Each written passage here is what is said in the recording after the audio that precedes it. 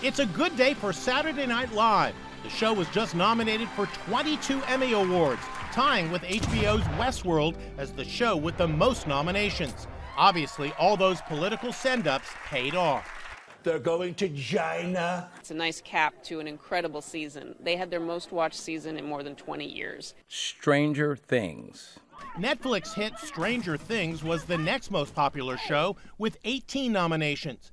The announcements were made by actor Shamar Moore from CBS's new police drama SWAT, debuting this fall, and actress Anna Klumsky of Veep, who is thrilled to be nominated for the 5th time. Feud. There it is. Congratulations. What a great way to find out. Yeah, you're telling me. That was really cool.